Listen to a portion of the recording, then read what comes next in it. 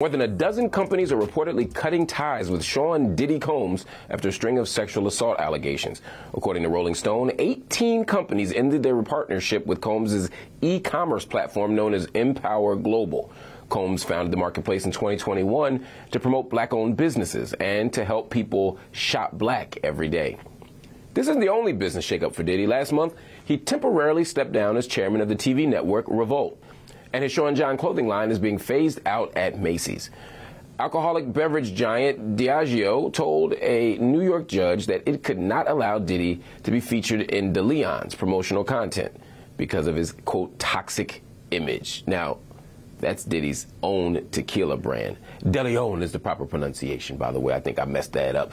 This all comes in the aftermath of multiple women coming forward in response to sexual assault allegations. In the recent months, we've seen a string of them come for Diddy, and it started with a bombshell lawsuit by his former partner and R&B artist Cassie Ventura. Last month, she accused Diddy of rape, sex trafficking, and physical abuse. The lawsuit was settled 24 hours later. Two other women came forward to accuse him of sexual abuse in New York court last month as well. And last week, an unnamed fourth woman filed an additional lawsuit claiming that Combs and two others drugged and gang raped her in Diddy's New York studio when she was 17 years old. Her lawsuit included pictures of her in his studio sitting on Diddy's lap.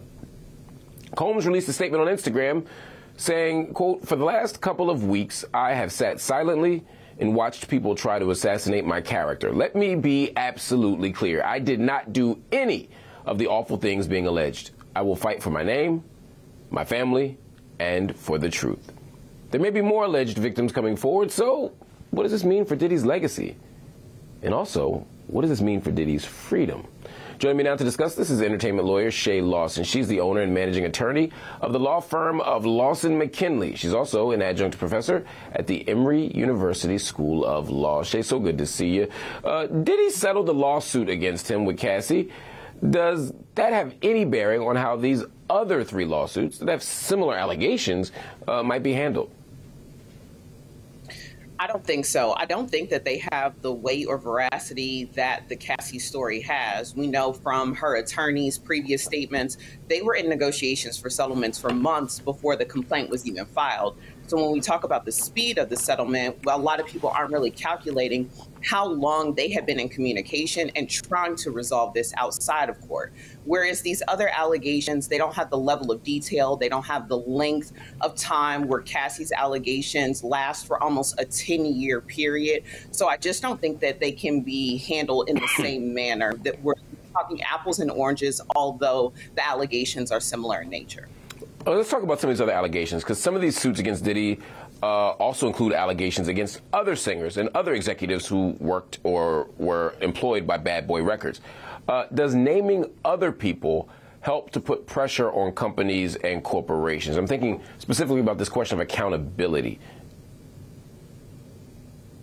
When we're talking about accountability, dropping other names won't help you. What is really working in the favor of getting accountability, where we're saying, okay, Diddy needs to step down from Revolt. All of these businesses that you mentioned from Empower rather, are separating themselves from the platform. And what we really see here is that now these allegations, specifically from the Cassie complaint, are being widespread. There was coverage across every major media news source of it. And so when we talk about the reputation of a company, brand damage to a company, look at the injunction that Diageo has in court, it's specifically about the brand reputation and now the toxic reputation that Diddy has. And I don't think adding other individuals to the claim makes it stronger, because they don't have the global renown that Diddy has. Now, do I think that it will help federal prosecutors if they decide to explore other charges against Diddy, that we see that there are others involved in this enterprise, that there may be other potential witnesses who may cooperate with them so that they can be removed as defendants?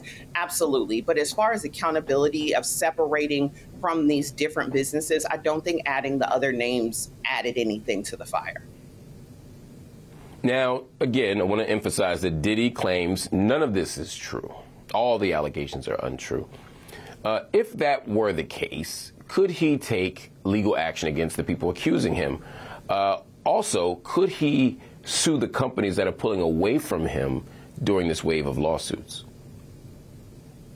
So that's a really good question, Mark, and let's put it in two separate buckets. So one, when we talk about the allegations that the victims are coming forward with, and they have put these lawsuits out here.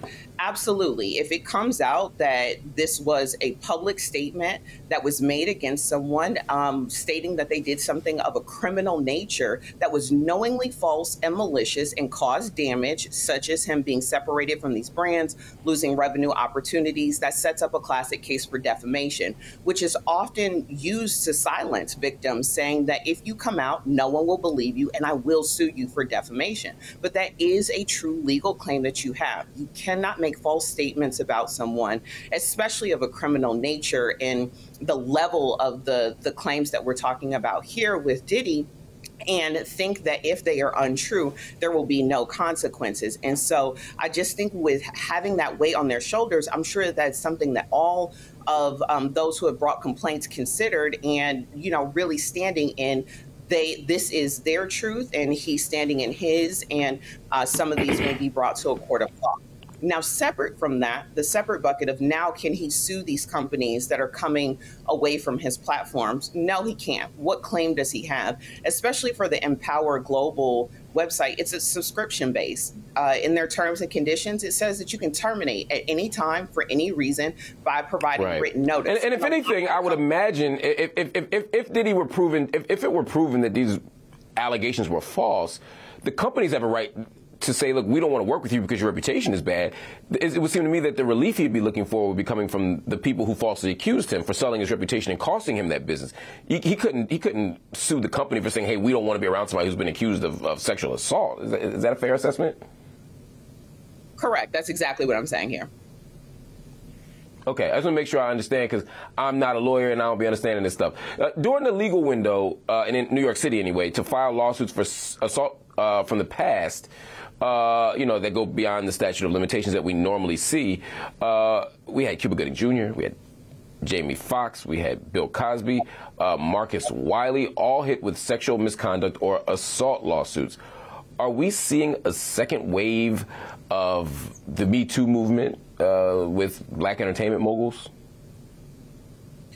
I don't think so, because Me Too was specific to entertainment. However, when we talk about the adult survivors of sexual assault, which was the New York law that expanded the statute of limitations, when you look at the majority of cases that were filed, they were actually filed against prisons. They were actually filed against hospitals and doctors that took advantage of patients and took advantage of prisoners. So the Me Too movement was specific to entertainment, whether it was film, TV, or music. Here, the adult survivors of sexual assault in New York saw a wider grasp of industries, but was really concentrated on prisons, jails, and hospitals, and not the entertainment industry itself.